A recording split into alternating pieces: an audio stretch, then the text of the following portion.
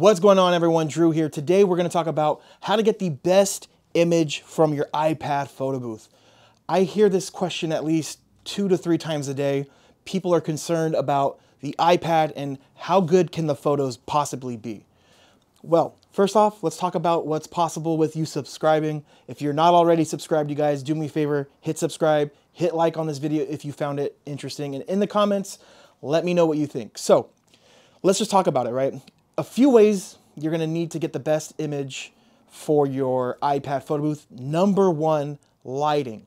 Lighting. You guys, it's important, you know. You gotta remember you're using the front-facing camera on an iPad, right? This device isn't made for photos.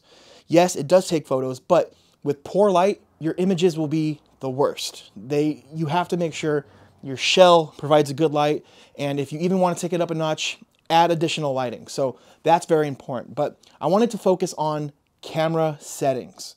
If you didn't know, your photo booth software should allow you to go onto the iPad on the app and adjust the settings. That's called manual settings. So for Luma Booth, for example, let me hop over here. You guys literally go to the drop-down menu and to the bottom left, camera settings. So right now you'll see everything is set to automatic, but you can toggle it right here and you can adjust the settings. You know, the shutter speed, you can lower it, raise it, vice versa, just like that. And same thing with the white balance, the temperature, the tint, and so on. So I just wanted to tell you guys, I'm not gonna get into depth about how to manually adjust this because each event is different. You know, my event, if I'm doing an event in here, my camera settings, if I'm doing it manually, are gonna be different from wherever you're at. So you have to learn the basics of photography. You have to research what shutter speed means, what ISO means, kind of understand white balances.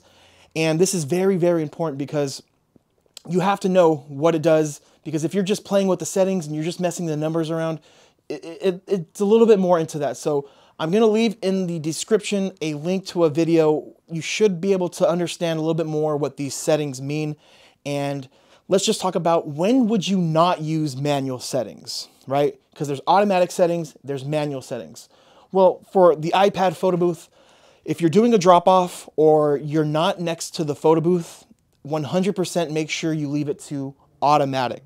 Reason being is, you guys, look, if the light changes in this venue, like in this room, let's just say I have everything set to manual. If I leave and the lights turn off, the photos won't have enough light.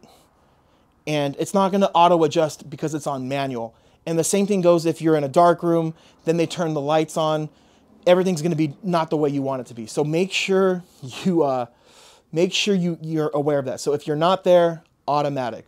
But, you know, I'm not saying that you can't get great photos in automatic. You just, again, you have to make sure the light.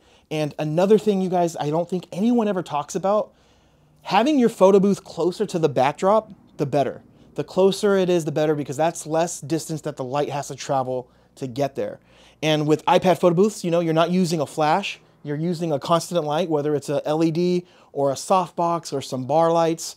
You know, the light that you have is what you have. It's not the flash. There's no flash where it can travel far distance. So I always recommend keeping your photo booth closer to the backdrop. And I know a problem with having it close, that means that you can't have larger groups in a photo. But my answer to that, and just really take a second to think about it, right? Why are you gonna put your photo booth further back for group photos when most of the photos taken are usually 2 to 3 people? Don't set up your photo booth for the rare occasion with a big group, right? The way you basically wanna set it up for the majority, not for the minority. So that's really important. And my wife, I'm so glad I remember this. She said, hey, make sure you talk about cleaning the lens on the camera. This is something I do all the time. Sometimes in a hurry, I'm touching the iPad and I forget that the camera's not clean. If I have a little bit of smudge on my finger, right, that could distort and really create a soft, kind of weird looking image. So make sure you clean your camera. In the description, you'll see some links to some products. We have some screen cleaner that we use. We buy it from Amazon.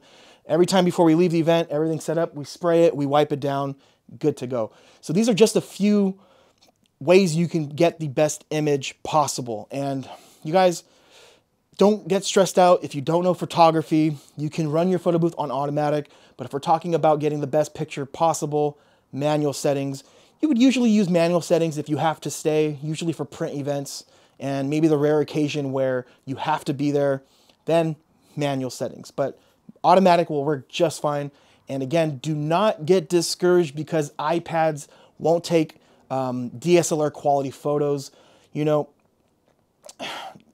I run into a lot of people that make that such a big deal. They don't think about the benefits of iPad photo booths.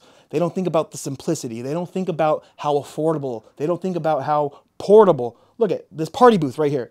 This thing is super light when it comes to, like, you know, the big picture of photo booths.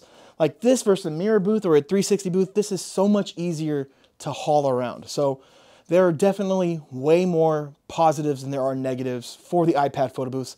And I think one of the main negatives would be image quality.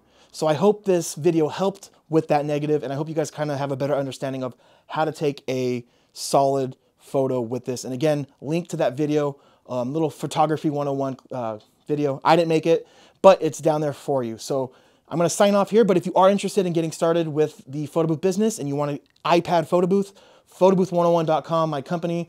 We sell photo booths, we sell backdrops, props. Also included with the photo booth purchase is our private group chat filled with other photo booth entrepreneurs. A lot of learning to be done there, a lot of encouragement, a lot of networking, a lot of stuff going down there, and sample contracts, booking forms, all that will be included. So I hope this video helped. Thank you guys for watching. I'll see you soon. Take care.